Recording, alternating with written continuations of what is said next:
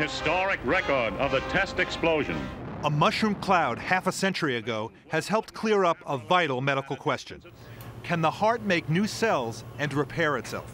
This is one of those important studies that is going to change the way that we think for a very long time. Scientists solve the mystery by going back in time. Until it was banned in 1963, nuclear weapons testing above ground produced slightly radioactive carbon dioxide gas all over the planet. It entered the food chain. So if you were alive then, the radioactive material ended up in your DNA.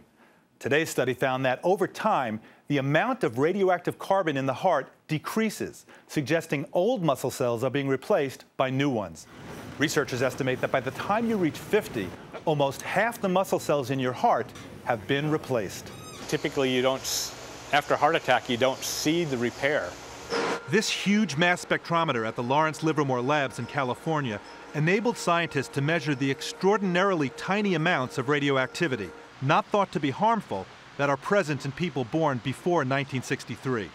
Over the next 5 years, 10 years, we'll be able to reset our approaches to heart disease. One new approach may be in treating heart attacks. When its blood supply is cut off, heart muscle dies, and the scarred segment no longer beats normally. If the heart can make new cells on its own, there may be ways to accelerate that process and speed up healing.